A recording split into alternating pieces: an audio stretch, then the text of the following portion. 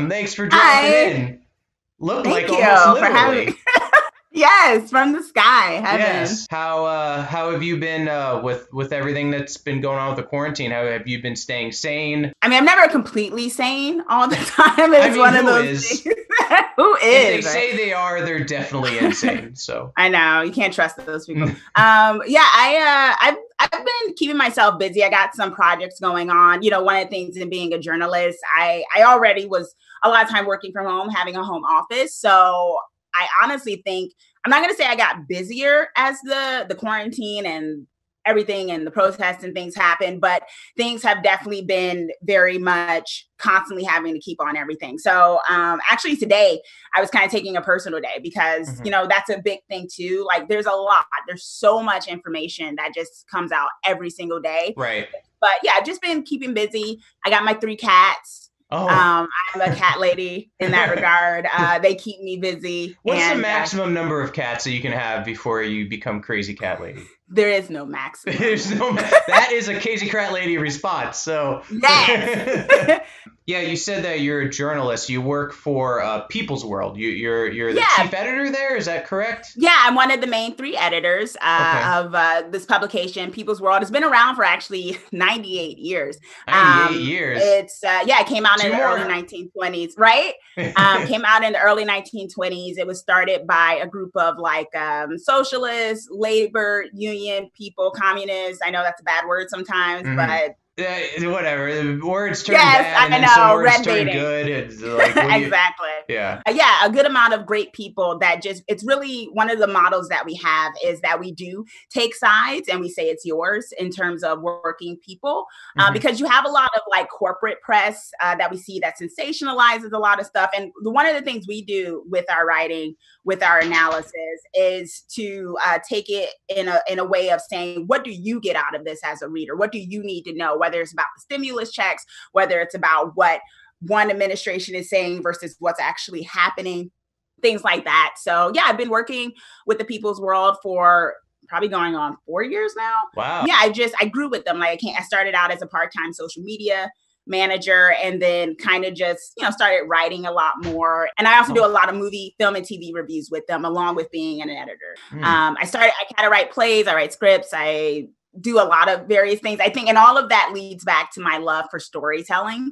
And so that's within any medium. With news journalism, it's, the idea of nonfiction, because there is a story in everything that we do. No story that's made in a film or television exists in a vacuum. It's not void of politics. It's not void of messaging. So if something's coming out during a time where it might seem like, why are they trying to push this now? I'm going to comment on that. I get in constant arguments with film bros.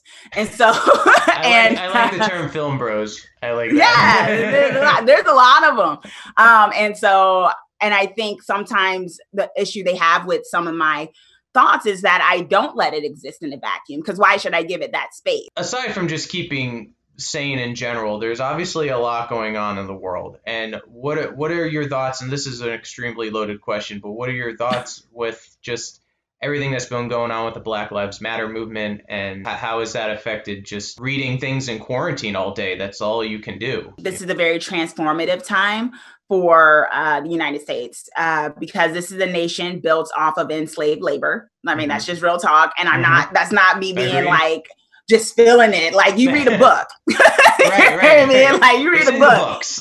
Right. This is enslaved labor. And I think, I've written like essays and things about like the question of reparations, the question of what does a community that has like, looks at the way the police are functioning, capitalism when it comes to Black people and super exploitation. And I think what's so great about these uprisings, these protests, is that we're getting more specific now. I think everything's connected. I don't think anything in history is disjointed. It all builds up on something, whether people learn from it or not. Right. And just like in 2014 or so, we had the Ferguson protests and uprisings that were for Mike Brown, where Ferguson was engulfed in this thing of Black Lives Matter, of what happened to Mike Brown being shot in the back, things like that. And others like Trayvon Martin with Zimmerman and other things. And during that time, it was uprisings and people were out in the streets and they kind of had specifics, but they weren't being able to hit the mainstream. And I think what you have now is things that were kind of, I don't even call it fringe, things that the mainstream corporate press wasn't giving as much attention to, such as the question of what it means to abolish the police, what it means to defund the police, what it means to really do something beyond necessarily just reform of the police, put them with body cameras, but then all we're getting is just more videos of them killing people, things like that. I guess I would ask you, what has been your opinion, and does it even matter? But what's your opinion on like certain politicians that have kind of like changed a little bit, at least appearing, unless there's been new information that has come out since this interview, but things like Mitt Romney at the protests and George W. Bush like not backing Trump in his campaign. I mean, do you think that this is a step in the right direction? It's something. I feel like, one, if they feel compelled to actually make a display of it, to break with their ranks of, sometimes the GOP is on this whole, we're unity and we're not going to say anything negative, even if we constantly disagree, because strategically we want to win.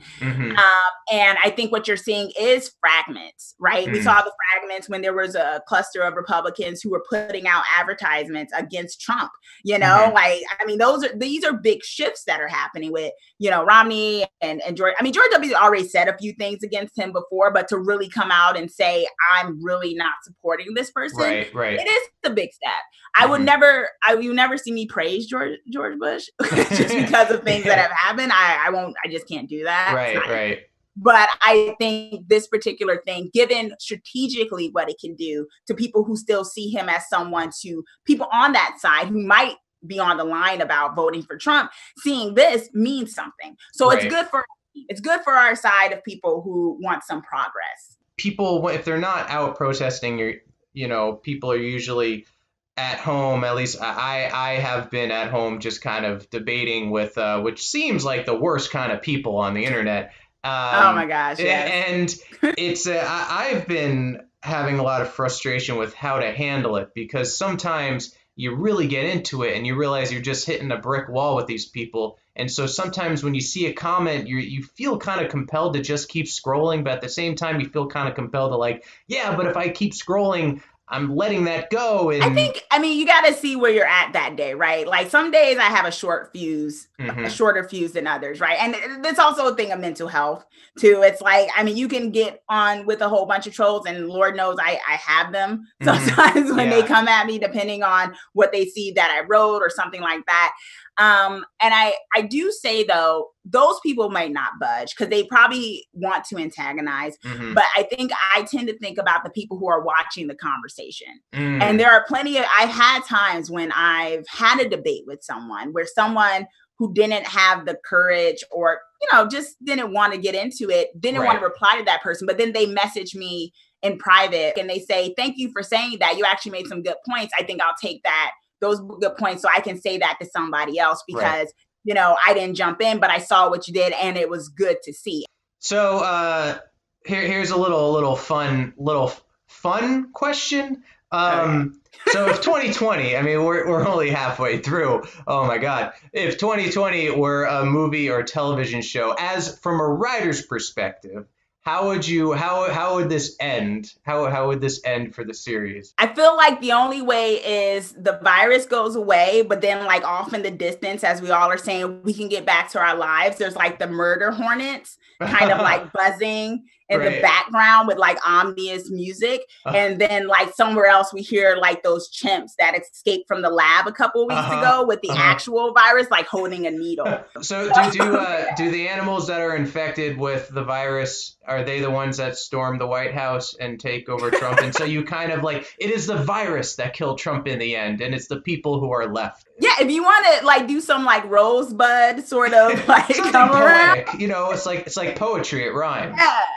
Do you what do you have going on? Yeah, well, there's a few things. Like you were saying, I have my YouTube, the Twisted Woman CKR, where I do horror movie and dark fantasy reviews and shows. The new project that I launched about a week or so ago is finalgirlsurvival.com, which is kind of just taking my inspiration of the final girls of horror movies, the final girls of life, just women who have basically had some everyday monsters come at them and somehow, go beyond those obstacles, where it's kind of a lifestyle blog that's more on the survivalist tip, prepping, things like that. Not necessarily a doomsdayer type of deal, but more so, with the inspiration of Final Girl saying you can be secure in an insecure world. So it's if people want tips of like life hacks, survivalist kind of prepping, things like that, and you're a working woman, or a working woman who's just like on her hustle but doesn't want to be derailed by like danger in that sense or unpreparedness, this website's for you. Well, thank you so much for being a part of this this interview, and stay safe out there. It's still quarantine season, and hopefully, I don't know when that season. I don't know when the groundhog just tells us that the season of Corona's over, but I don't know. I don't know where that groundhog's been. But yeah, thank you for stopping by, and stay safe. All right? Thank you.